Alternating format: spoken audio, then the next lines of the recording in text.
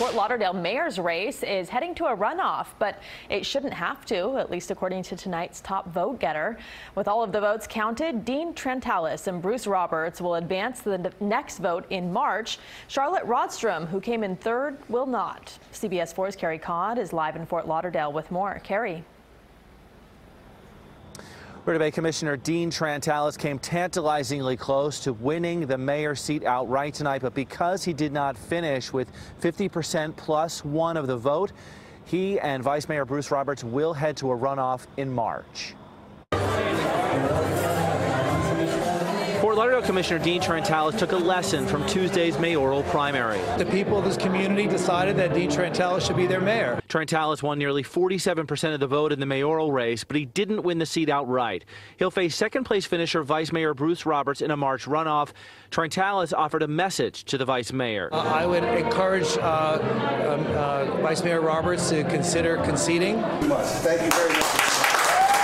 Vice Mayor Roberts made clear there's no concession in his near future. I don't give up. Roberts said he's looking forward to preparations for the runoff. Trentalis says he wants to deal with a plethora of issues if elected: homelessness, jobs, flooding, and other problems. Both he and Roberts agree that fixing the city's infrastructure, like broken sewage pipes that have caused a mess in local canals and sections of the Intracoastal Waterway, is a major problem. Roberts said development is an issue he plans to tackle case by case. You have to manage on a case-by-case basis. I think development is an important aspect of keeping a community dynamic and vital.